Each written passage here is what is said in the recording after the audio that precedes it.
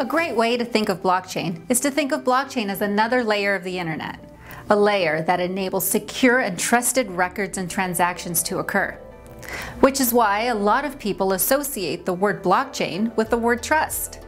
Blockchain creates a layer of trust between untrusted parties. Without blockchain to create trusted records and transactions, a third-party intermediary is necessary.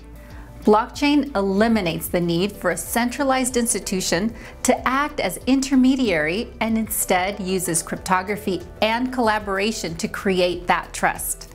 In an earlier chapter of this course, we spoke about collaboration through distributed ledgers. Now we will be taking a further look at how cryptography is used in blockchain to create the second element necessary for blockchain to be a source of trust. Information on the blockchain is stored on the ledger using cryptography. It can be accessed using keys and cryptographic signatures. Now, let's take a look into some of the key concepts of cryptography that are utilized with blockchain.